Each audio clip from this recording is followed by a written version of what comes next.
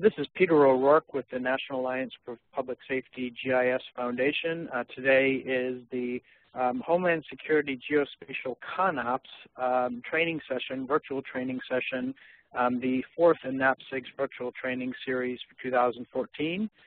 We are fortunate to have David Lilly from the U.S. Department of Homeland Security's Geospatial Management Office conducting today's training. And with that, David, we'll turn it over to you. Great, thank you. Well, good afternoon, everybody. I hope everyone is having a wonderful Wednesday.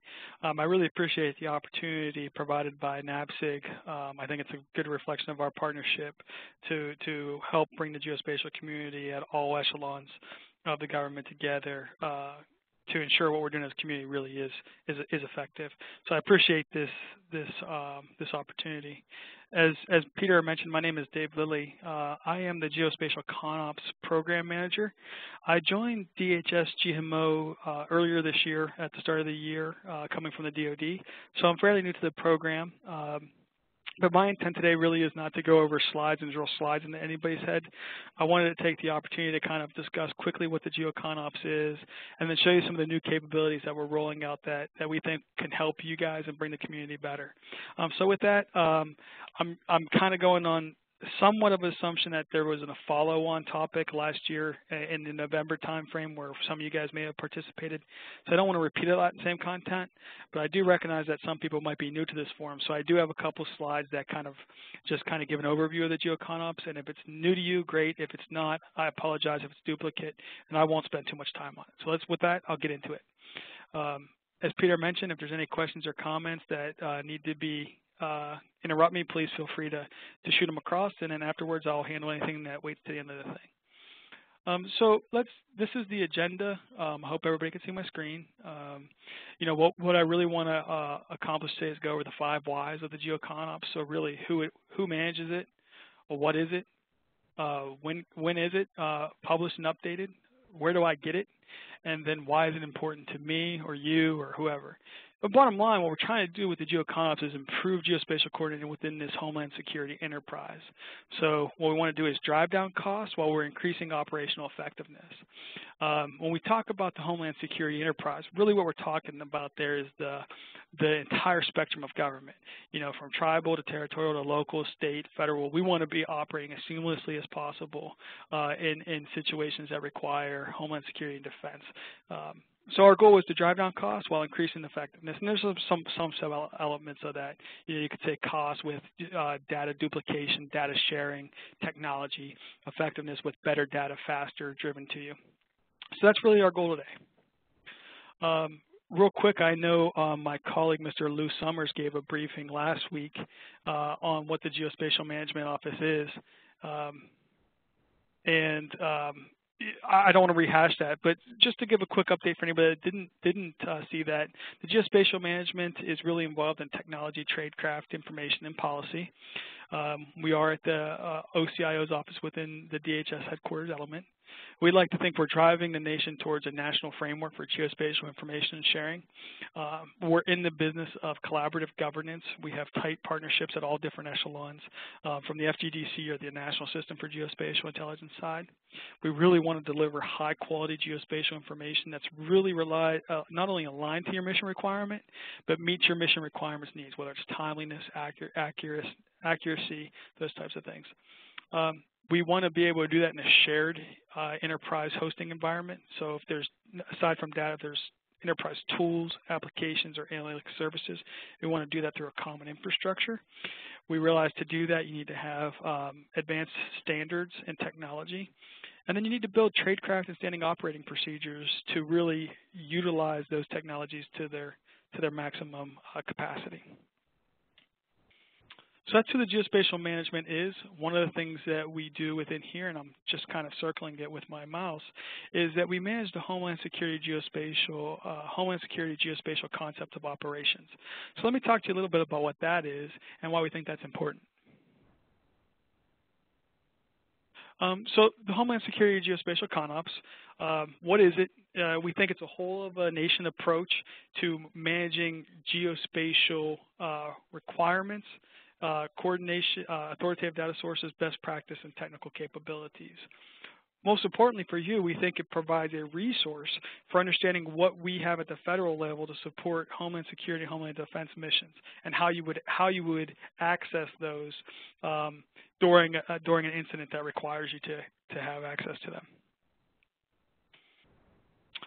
The Homeland CONOPS is managed and administered by the GMO, as I mentioned, but it's really guided and influenced by a community that we call the Geospatial Interagency Oversight Team, or simply GEOT. Like I said, I'm coming from the military, so we're really big on acronyms. So the GEOT is a team of people that have come together that consists of 45 organizations within 20 different agencies and partners. And you can see that NAPSG is a valuable partner of us, and that contains that represents the people on the phone today in its entirety. But this is a snapshot of some of those organizations that participate. So what we do is we meet on an annual, semi-annual basis to kind of review the direction of the CONOPS, include input to the CONOPS, and then steer it in the right direction of what needs to be in there, what needs to be pulled out, what needs to be added, those types of things. But it's really a whole community approach to how we want to go about capturing that concept of operations for geospatial community. Started well before I got here. Like I said, I came over in January. The program itself is in a phase of a multi-phases. I didn't break this down by year, but what I want to just kind of show is the evolution. So in the past, kind of what we wanted to do was set a foundation for the GeoCONOPS. This was several years ago. So the team worked hard to lay the foundation for what the concept of operations should be. It was guided by that GEOT. It started out as a foundational document or framework to really look at common event types and magnitudes supported under the NRF, ESF, and PPD 8. And Stafford Act, and it really specifically, initially at first, it addressed emergency response, non-catastrophic incidents, and then over some time it kind of expanded into catastrophic events, and then over time it went into full emergency management life cycle, really looking at the 5 mission areas of preparedness, response, recovery, and mitigation. One of the things that we did was working with the GI. We said, okay, well, where do we go from here? So our current focus area was to maintain what was in that baseline foundation, so make a complete revisement of some of the language in there. Dated language gets cleaned up, basic administrative changes, but really focus on updating the requirements, capabilities, authoritative sources, and best practices that are listed within the document. And then we wanted to expand the content to really look at law enforcement intelligence communities and how they operate as a community for Homeland Security and Defense. That's where we're at today. So we're in the near future, within the next week or two, we're going to have the next version. It's version 6 of the GeoCONOPS in draft form, ready for the community. You guys will have the opportunity to review that if you choose, and make comments on it. Hey, here's where we think what was missing. Here's what we think would be added. This changed. This didn't change. Really taking that community approach to reviewing a doc to see if it meets our needs. If there are big things that we need to expand upon, we'll look at that in that future focus area. And kind of where we're looking at right now with the future focus areas, there's always going to be some baseline maintenance that needs to be done to it, constant revision of capabilities, technologies, authoritative data sources as they evolve. But really looking to expand this document into PPD 21. There are some elements hit on within the CONOPS right now, but we think we can really expand the PPD 1 and support critical infrastructure and security resilience within the CONOPS and capture how we're doing that with the geospatial information infrastructure. So I want to dive a little bit into version 6 here, what it is and what it isn't, because that's really where we are today. And I kind of mentioned where we are with there. But really what it is an annual top-to-bottom review. Like I said, we're going to do minor edits across the entire document. We're adding details, so whether it's authoritative data sources, requirements, some capabilities have been either sunset or migrated to new capabilities. We want to make sure we capture that appropriately. Full review of Appendix B, which is one of the bread and butter things of the CONOPS, is what data sources are available to the community, what geospatial data sources are available to the community, and how do you get to them. It's a revision of Appendix G, which is another appendix within the CONOPS for the national grid, and that's going to be in line with the NAPSG implementation guide that's available there. So that's something that's big for us. And like I said, we're really looking at a new annex that focuses on intel and law enforcement. We've had key engagements with that community to include DOJ, CBP, Secret Service, ICE, Coast Guard, and really the entire intelligence community as it's defined by Executive Order 12333.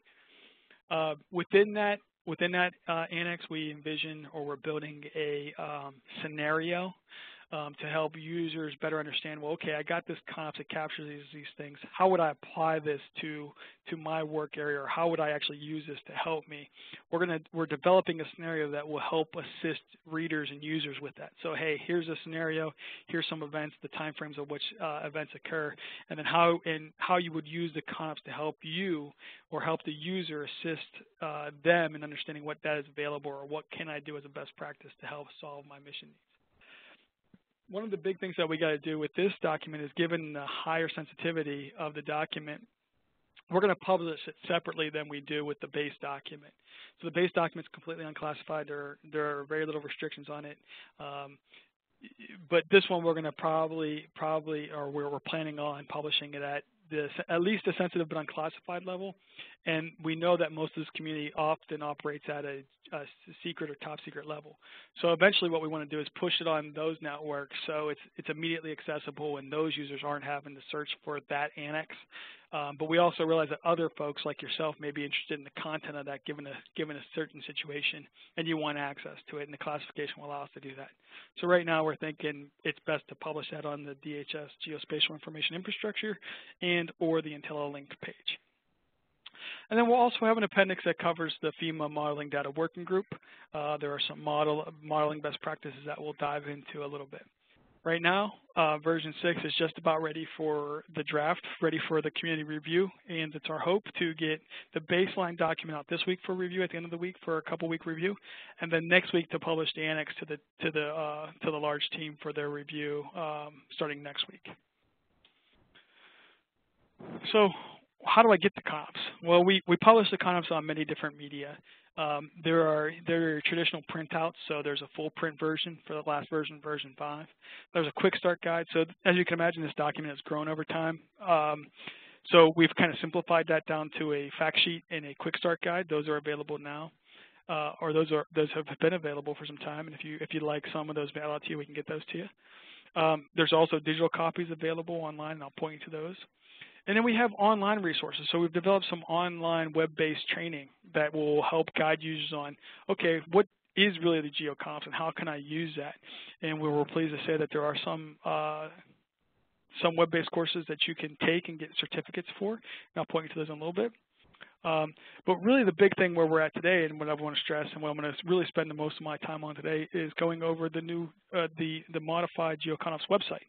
So for some time we've had a GeoCONOPS beta website that's been available for the community, but we've recently worked with the Department of Interior to migrate that beta site fully over to the GeoPlatform website. We just went live with this this Monday. And my intent today is to kind of go over what it is and how you can use it and how you can drive around and find some of the content that's within the GeoCONOPS. What we're finding is that we want to increase the user's ability to find information within there. The print document's a good document, but if you guys have ever searched through an encyclopedia, it's easier just to type in a word, search, and find it. And we think with the website type technology, we can further improve the capabilities that the GeoCONOPS provides to the user base. So let's go into the website a little bit. The GeoCONOPS Online, like I said, is available now. It provides everything that's in the GeoCONOPS to date, has been rolled in and provided in an online form. You can search all the document content and data listings from the web-based view. The data catalog is searchable by your PPD or ESF missions. So if you're like, hey, I got this specific function that I've got to satisfy or this specific mission area within PPD, you can search the data matrix by those and just get those sub-query results. And then we also have a mobile view to this. So if you want to view this on your mobile device, whether it's a tablet, Android, or iPhone or BlackBerry, there's a mobile view that's as part of the that we've worked with the GeoPlatform folks to provide, and we're going to further optimize that as we continue to migrate and mature the website. So what I'd like to do now is actually drive around and show you guys the website and how you access it from the GeoPlatform website. I hope everybody's familiar with it. I think everyone has seen this page before. You could see right here they're actually announcing the launch of the community right there in the banner section. But let me show you how you get to the website and then how you navigate the website and some of the capabilities within the website. So once you're on the geoplatform.gov website, what you're going to do is click on Communities and Agencies. And when that page loads, what you'll see is that there are different communities that have been established. And one of them is the Homeland Security Geospatial CONOPS. It's down there as part of the federal agency communities. So when you click that, you're going to go to the Homeland Security GeoCONOPS homepage. Here, what you can be able to do is our model was 3 clicks or less to try to drive you, the user, to the information as quick as possible. So there is a little video that you can watch if you feel like my briefing's boring and you don't want to read about it. You can watch the video here and understand what the GeoCONOPS is. There's some testimonies from some key stakeholders and partners that you can review the video in. But let's get to the meat and potatoes, right? So what is the GeoCONOPS? So you can click what is the GeoCONOPS hyperlink, and it will provide you a synopsis of some of my content today. It tells you some of the benefits, contact information. From here, you can also download the electronic copies if you don't have a print. I'm just going to open this in a new tab so we don't have to go back and navigate. But as you click these, you can access the print version, print off a page, a series of pages, the whole entire document if you choose. The quick guides, the trifolds, they're all available from these pages. There's link backs to all these from all the functions. But let's go back to the splash page. So once you're on the front page, what you'll see is there's basic functionality that allows you to toggle back and forth between the GeoPlatform main site, which is in your blue banner here. So this provides you links back to the GeoPlatform homepage. And then there's the site navigation within the Homeland Security GeoCONOPS website. From here, you can access the data, mission areas, tools, best practices, forums, and the about. We envision most people to say, okay, well, what is the CONOPS and how do I use the CONOPS? So we talked about the GEOT. This provides a snapshot of who's all part of there, itemized by agency and organization. The other thing it does is it tells you how to use the GeoCONOPS. So we talked a little bit earlier about, okay, well, there's some training courses available. You can access those training courses through this website. So if you click, how do I use the GeoCONOPS, you can come in here, read a little bit about the training, and then actually click on the training and then register for the course. It's free training. You take it, understand at 3 different levels of basic introduction to in-depth to, hey, you're a practitioner and you really want to understand how I can take this CONOPS and apply it to improve my tradecraft. So there's 3 different levels of training. It goes from about a half hour to about an hour, hour and a half, depending on how fast or slow you go through the content. And then we're going to provide other relevant training courses. Because a majority of the information that's available, it might be either resident on the Geo platform or the geospatial information infrastructure. We provided links to some of those training courses of how you get access or how you use those sites. So here we envision more going in here, but right now is available as the DHS Geospatial Information Infrastructure training.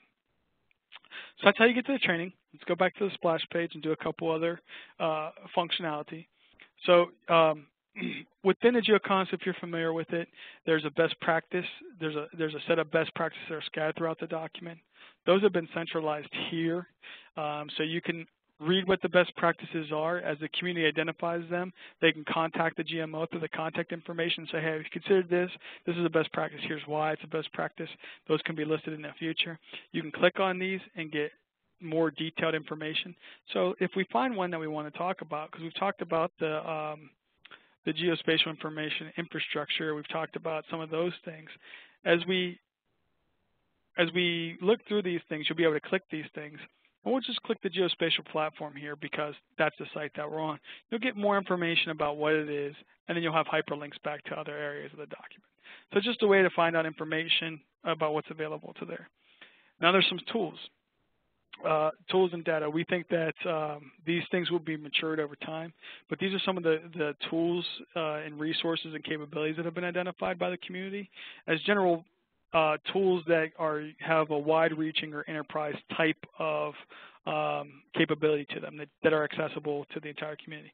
So we talked about the GII. So when we click on there, if you're not familiar with it, it will give you a short overview. and like I said, I think most of you guys are because Mr. Summers gave a briefing on what this is. But this tells you how to get to it. In the future, there will be drivers of how you get access to it. There is a HISN link where you can click on that and find out how to get a HISN account if you don't have the GII account, if you don't have access to the GII. But let's talk about the data, because at the end of the day, it's all about how do I get to the data that I might need to support my missions. So when you click the data button, it will come up to the data matrix.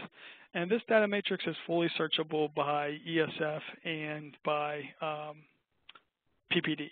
So once this comes up, what you'll be able to do is actually query these data and get results. I apologize, my computer's acting a little slow.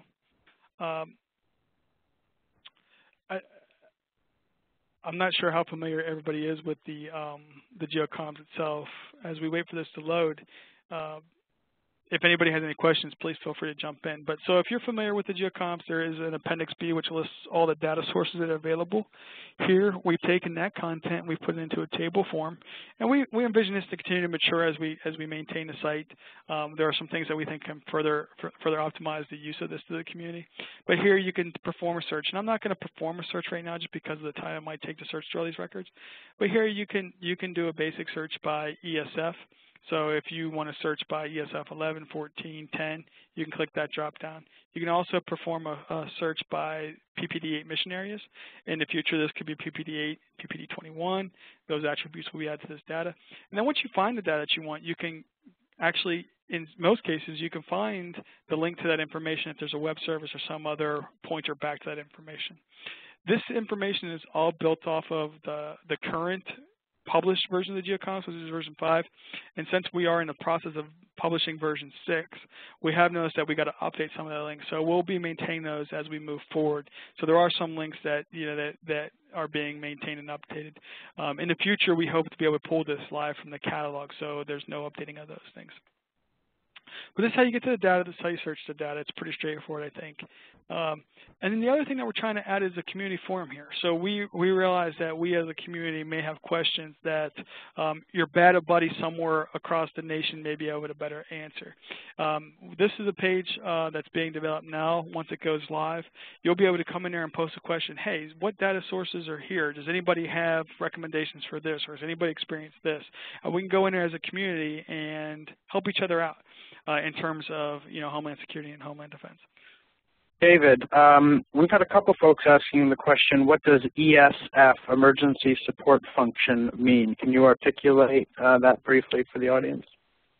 Yes, that's a great question. So what there are pre-specified emergency support functions, and there are 15 of them. And what they are there's an appointment lead for what those are. I'm sorry. There's an appointed lead for each of those emergency support functions, and there's data that's available to support those. And I'm just trying to go to my actual diagram of the actual ESF so I can give a point example. But let's say there's ESF, give me 1 second. I'm going to give you an actual example. I'm just going to my document here.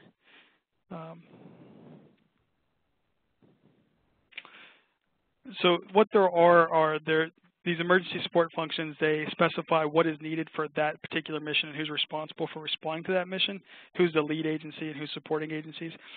And there's data that's been identified or created by the community in an authoritative manner to support those missions. So what you see in the data matrix is you may see, if we go back to it, you may see a piece of information that's assigned to that matrix. So what it's been is we as a community deem that this piece of information is relevant to this emergency support function.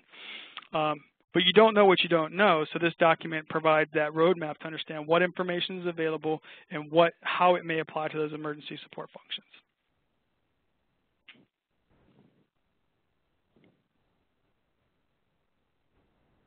Does that answer the question? I think it does, and certainly we can, if the folks who have those questions want to follow up, they can reach out to me. We can get them more information directly and coordinate with you all. We do have a question on this data that you're showing right now. Can I just clarify that this is the GII data sets that you're showing? It does include data layers that come from the GII. but it also includes other partner data and other data sets that have been identified throughout the lifespan of the GeoCONOPS. So there are other mission partners and data that have been identified as authoritative data sources that support both the mission areas of PPD8 plus emergency support functions. Okay, so at some point when you go through this, there are a couple questions on, and we get these sorts of questions a lot, especially when it's data coming from the federal government, is what sort of restrictions are placed on this, and how does it relate to the HSIP, particularly the HSIP Gold data sets? Yeah, that's a great question. And you guys are very astute. There are some restrictions on the data. And like I said, this content is all built off of the last year version 5 of the GeoCONOPS. As we mature the GeoCONOPS and this website, what we want to do is provide that level of fidelity in this data matrix moving forward. So hopefully in the near future, as we work over the next year, it's our idea that it would be helpful to add a column that kind of talks about, and you can see some of these restrictions. It says yes, HSIP Gold. We're going to do a complete evaluation of what layers are restricted and what's restriction, and maybe have a conversation with our partners of, is this really need to be restricted, or is this a freedom layer, is this a gold layer? And then once we have all the information, really be able to update this and then provide the information that if it truly is restricted, what scenarios would it be accessible to you? So maybe there's a little cheat sheet guide that says, hey, in this area, these ones are available to you in these scenarios. So you can come in here and see how you get, when you can use it, and then maybe even information of actually how you actually get it. So in that scenario, you might need to get a HISN account, you might need to be nominated, and we believe we'll be further flushing this website out to provide those details. So it's a one-stop shop for those. And there are some gaps right now, but those are things that we recognize that we need to do to this website in the future, and that's kind of the plan to march forward on. That's great. Thanks a lot. So please, we bombarded you a little bit with questions, so let's jump back into the presentation. Yeah. Are there any other questions? I kind of feel like the website's pretty straightforward, so it may make sense to answer any other questions that exist. The only other questions and comments, we've got a couple folks asking about how to, they're having troubles with their HISN logins, and so I'm collecting those information and connecting them with Lou and others. So. Yeah, okay, yeah. So we have had, HISN went through an upgrade some time ago, and we have had some connection issues. In the slide deck that I have provided, there's some contact information at the end of it, and Mr. O'Rourke has the information to connect those people with Mr. Lou Summers, who is one of our leads here to help resolve those. So if anybody's having issues, we want to resolve those as soon as humanly possible, so you do have your accesses you need to get into the information that is restricted at a higher level, but available to you. Great. Okay, so with that, I'll kind of go back to the GeoCONOPS. Like I said, the main functions of this are it carries over the content of the previously hard copy GeoCONOPS. It puts it in a digital form that we think, as we mature and add some of the things that we've talked about, the increased search functionality, the increased items of how you actually would get access and what information is available to you today or under certain situations. Add those details. We think that this will provide a better forum for communicating the information and content with the GeoCONOPS to the community, and we're looking for any feedback that you guys have. This is day 2 that this has been out there. So as a favor, what I'm asking is if anybody gets around and drives around and says, hey, well, maybe this link's not efficient, or maybe this isn't working, or I've experienced these issues with these web browsers. We've tested it pretty thoroughly. If you see things that are unideal, please just communicate that back to us. But the main matrix are the data, the definition of the Homeland Security missions. So this breaks down the different mission areas that are described within the different requirements that are within the document. There's also the ability to drive and say, okay, well, what do we mean by mission areas, PPD mission areas? If you're not familiar with PPD 8, you can come in here and you can click on those and actually read what's meant by those. But the understanding is that some of this is really, you guys are familiar with some of this. You can access tools. So if you're like, hey, what tools are out there as a community that may help me and assist me in doing my job that I may or may not be aware of, you could access those tools here or those resources and capabilities from this link. if you're standing things up and you're saying, hey, I really need a capability to do X, Y, or Z, what's out there as a best practice, and how can I pattern that new capability off of? This link, the best practices link, provides some of those things that the community has identified. If you want to ping the community for greater collaboration, questions and answers, that's forum page when it goes live in a couple of days. We'll provide that to you. And if you're like, hey, I just want to print off a few pages of the GeoCONOPS, or I want to do a search through PDF, or I want to know a little bit about it or access points of contact, you can get that information from the about page. That's really what's in the GeoCONOPS website today. Is there any additional questions on the website? Right now, we're good. Thank you. Okay. So going back to my slides, looking at the GeoCONOPS as a summary, we think that it complements and supports the larger set of initiatives and policies to align key resources and capabilities within the geospatial community. It's important that at the federal level we're working with our other federal partners to ensure that we're working efficiently and effectively, reducing duplication where we can. But it's equally as important to provide a resource to our SLTT partners to understand what is available as a larger community to them so they can tap into it where they need to. And we think that's what the GeoCONOPS does. It provides the who, what, when, and where to better understand what's available at the federal level to you. And through that, we think we can improve and promote and advance the technology, tradecraft, and find innovative ways and solutions. So as you find new data, I think there are new analytical approaches to leverage that data to make new products that we previously couldn't do.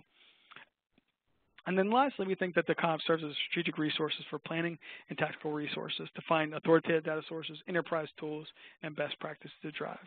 The big thing was David? Yes, sir. Actually, we do have one question going back on the website. I'm sorry. Yeah, sure. Okay. How do you get to the green tabs, the tools, etc.? Some folks are only seeing the top blue tabs. Okay. I don't know if that's an error with I don't know if that's an issue with the WebEx or if it's a true issue, because I do see green tabs. You should see green tabs now. So if you're, I think what people might be experiencing, if you're on the Geo platform main page, there are no green tabs. To get to the GeoCONOPS, you're going to go to the Communities and Agencies page. And then there you'll click on this Homeland Security GeoCONOPS. And when you click on that community, you should go from having just blue tabs to blue and green tabs. And the green tabs are your GeoCONOPS website.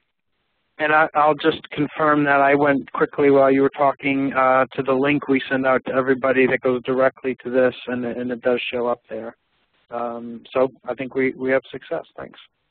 Right, and again, like I said, we just went live with this. So if there are certain Internet Explorers or Firefox, browsers that are out there, and you got unique versions. So maybe I'm running IE9 right now, so maybe someone's got likely a newer version out there.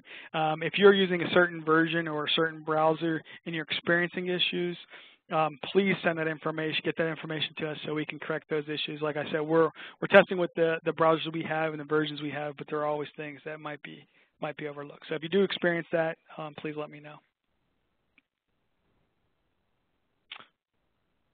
Okay, so driving back to this, key contact information. Again, we really like to thank you for the opportunity. The points of contact for the GMO are listed there by email. You can feel free to contact any one of us at any time. We stand by to support you guys. Key resources and links, if you want direct access without going to the CONOPS website, are available there. And I'd like to take this time just to address any questions or comments or feedback that may be still within the audience today.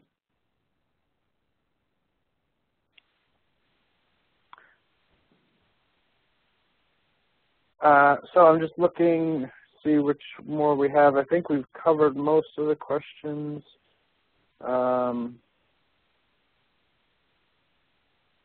Just a couple points that we can point out. A lot of the people have been looking at the website, David, and coming up with different comments. And what I can do is actually aggregate those comments and send them to you. Sure, that'd be great. So we don't have to go. we don't have to go through them now. But so far, you've answered most of the questions. That's good. Yeah. You know, typically when we do these things, you know, I like to pull the audience and say, okay, who's all heard of the CONOPS? I hope everyone's familiar with it. We recognize that not everyone might be, so we're really trying to get this content in the hands of the people that matter and our partners. So, you know, at any point, if you feel like, hey, you know, this doesn't meet my needs, or it could be this, or have you considered this, or why aren't you doing this? You know, that's really, you know, feedback we'd love to have. So anything like that, you can either email or put it in the notes so Mr. O'Rourke can gather those notes up, or you can email me directly. Great. I did just get one comment asking specifically, how does the GeoCONOPS affect me as a local fire agency? Yeah. Open-ended. Yeah, open-ended, right? So no, I think that's a fair question. So obviously, you know, depending on the roles and responsibilities you have within your community, and how often you may interface with different echelons of the government, the utility of the GeoCONOPS may have varying levels of importance to you. This really is tailored for the missions that require, hey, I've got this mission and I've got some geospatial aspects to this mission that I'm looking to fulfill, and there's maybe a data or information gap, or I'd like to apply geospatial technology, resources, and capabilities, and I don't know how to do it. So what this CONOPS does for you is it provides a resource for, hey, what data sources are available, and what you'll find is a lot of those data sources may be available for your area, depending on the area in which you operate. Without knowing where that came from and some investigation, I couldn't tell you if that data exists. But there is a wealth of information that is available, geospatial information that's available. Not only does this document tell you what is available, it tells you who is the sponsoring agency and how you get to that information. So as a local responder, you may say, hey, I really could need information on utilities or hydro layers or transportation layers, and what may be available to me. Instead of saying, well, let me go procure or create that information, you can come here and see what exists to you, and then how you get that information in the most efficient and effective way. Likewise, with the resource and capabilities, you might say, hey, you know, I think geospatial information technologies or tradecraft may support me in this mission in the future, but I really don't understand how I would apply those techniques to really benefit from there. Through the best practices, the tools, the resource and capabilities page, you can see how other people within a community have applied it, and then understand how you can adopt or adapt some of those to your situation. It also provides links to like the NAPSIG's CARET, if you're familiar with there, which helps provide an assessment of, you know, what you're trying to do and some assessments of other capabilities that are available to you. So I think that's really how it's important to you. It's going to vary based upon your interaction with different levels of government and your appetite for geospatial information.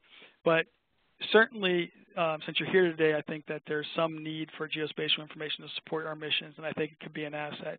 This provides you the tools to not only find the data and information, but some best practices and capabilities to help you. And David, I would just add, part of our view at NAPSIG is the importance of the geospatial concept of operations from that Homeland Security perspective, and I like that it's been changed from federal to Homeland Security. Right. Is that it really gives county, local, and even state agencies an ability to understand, one, what's available, but two, what's expected of them, and what resources can be expected to be coming in, and what resources they need to be expecting to utilize from their own toolbox. And so what that does, again, going always back to NAPSIG's mission, is it allows the local agencies and other agencies to better prepare way ahead of time for whatever incident might be coming down. So we try to ingrain this as just, and if you look at our standard operating guidance documents, which are perfectly aligned with the GeoCONOPS that you guys have done, really it's all about getting this done right well ahead of time. So that there are no surprises and everyone knows what resources are available, and we've planned and trained around those resources being available and those best practices being adopted. So that's something we certainly focus on. We have two more questions. Yeah, go ahead. Yeah, we do have two more questions. Are EMI courses updated when the GeoCONOPS courses are updated? Right. So the current courses that are available are updated to. They don't dive down into specific data sources. They were meant to be a little bit more generic in terms of how you use the CONOPS. We do intend to update them and create new web courses in the future. The current ones are still valid in terms of this publication release, but in the future we will have either updated or new courses to complement the CONOPS and to include some of the things that Mr. O'Rourke was talking about with the standard operating guides, as well as any CARET assessment tool, the capabilities and readiness assessment tool. So we think that there's going to be some other courses developed in partnership to really drive home some of the things that we're both trying to achieve. Great. Another question is, and this is something that's really near and dear to our heart, especially when you talk about some of these HSIP data layers. How can local agencies provide more accurate data up to the national resources and the national sources of data? Right. Yeah, so that's a good question. Within the enterprise, there are many different aspects to there. Well, my colleague, Mr. Mike Donnelly, he works hard to work with the Highfield Working Group, if you're familiar with that working group. And what we're trying to do with that is identify data sources that are available within that enterprise that have that enterprise reaching kind of capacity. So if you have information that you think, hey, this is really large enough, but I don't really have the means to share this with my community, and there is enough appetite and demand for that information, the idea would be that we can maybe work with you to include those in future releases of HSIP data or to make them available within the GII. I mean, so there's some practices that we're working on to try to adopt or adapt the information that's available. I think that kind of ties back into the earlier question. So not only does this provide you with the resources to what's available, if you see federal or other national information that's, quote unquote national, that's supposed to be servicing some of your needs, but it's missing an attribute or it's not related to the accuracy you need, we can help, or you can provide, because you can find out who the points of contact are within the CONOPS, some feedback to them to say, hey, this data could better serve us here. Oh, and by the way, we're already collecting this piece of information. How do you incorporate within the data set? So I think there's multiple avenues for approach. But with the GMO, if you have information that you think that's enterprising or has a community-wide kind of need, or at least a localized need, but there's certain focuses on there, we'd be interested in talking to you about that.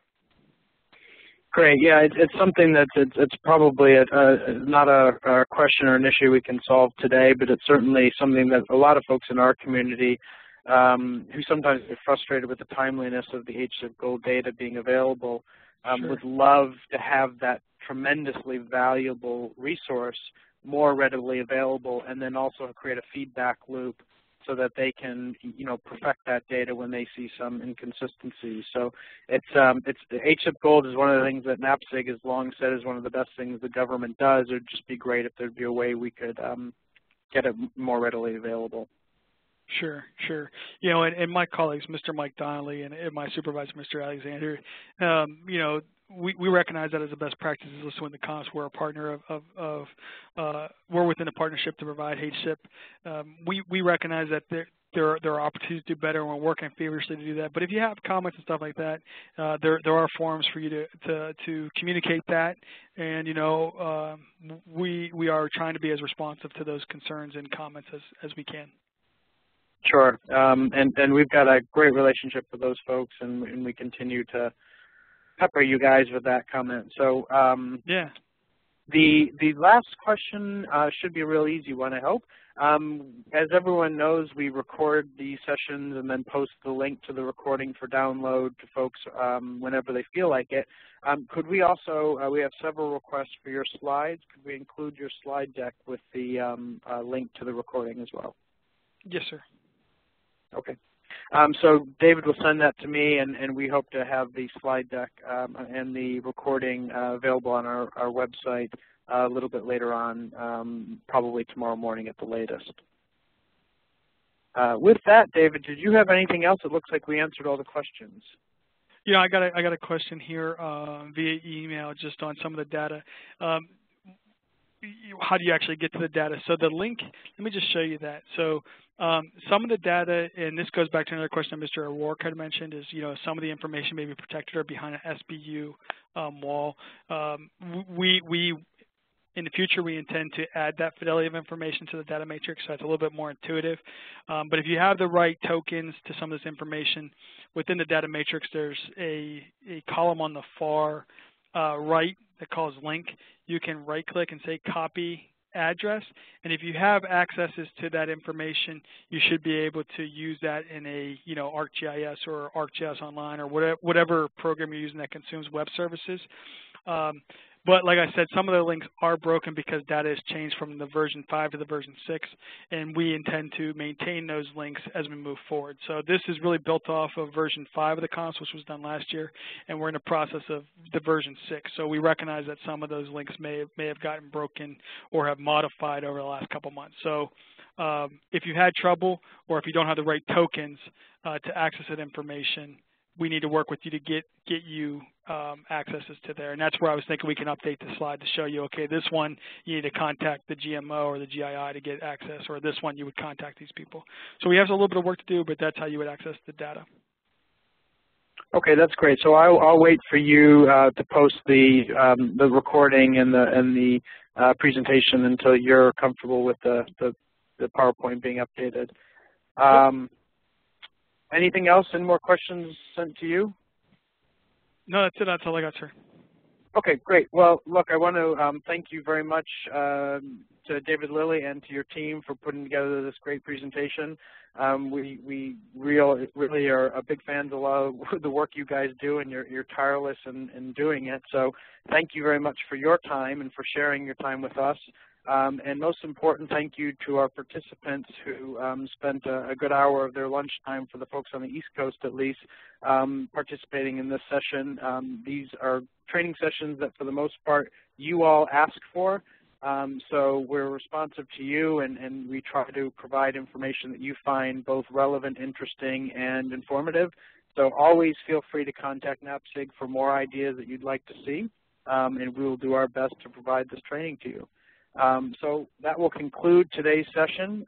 Thank you again to everyone, and we look forward to seeing you next week for the Charlotte Fire Department's training session. Goodbye. Okay, great. Thank you.